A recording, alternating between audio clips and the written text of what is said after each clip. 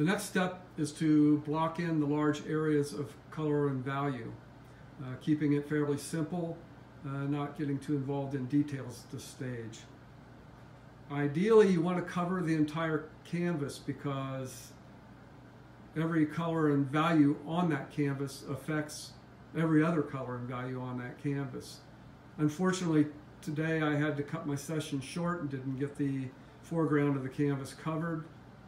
So undoubtedly, once I fill that in, I'm going to have to go back and make some adjustments in the clouds.